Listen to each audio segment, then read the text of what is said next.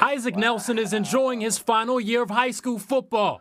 Helping Keene get to the playoffs is the focus, but there's a bigger picture goal as well. My goal is to allow younger kids to be able to come up and play football and play at the highest level, even though they're from New Hampshire. Nelson understands the struggle of wondering if his talents will get noticed. New Hampshire and New England itself is harder to get recognized because football is not as big like Texas or California.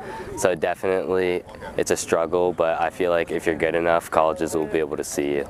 After this past season, the cornerback is finally getting looks. Nelson played for a 7-on-7 team out of Massachusetts that played in big tournaments regionally and out of state, testing himself against top recruits. Yes, sir, Coach. As a result, he attended camps at UMass, Dartmouth, and Princeton. It's been amazing. I've enjoyed the process a lot.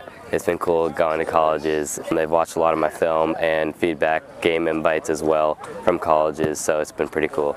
Nelson says he's gotten interest from several D2 and 3 colleges, but his goal is D1. He's a 3.3 GPA student with a clear vision for his life. Education is very important to me, and I'd like to use that in college and be somewhere in the government or a lawyer. Nelson, who's also one of the top long jumpers in the state, hopes his high school career doesn't end too quickly before the next chapter. String together a couple wins in a row coming up and make playoffs. That's a huge goal of ours. Shout out to Isaac Nelson, this week's All-Star athlete.